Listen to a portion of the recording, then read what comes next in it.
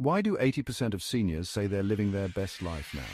From dancing to painting and even rock climbing, today's seniors are breaking stereotypes and embracing life with open arms. Imagine Mary, 72, learning to salsa dance for the first time, or Joe, 68, picking up a brush and discovering a hidden talent for painting. And let's not forget about Helen, 75, who just conquered her first hiking trail, showing us all that adventure truly has no age limit. These incredible individuals remind us that it's never too late to try something new, have fun, and enjoy every moment.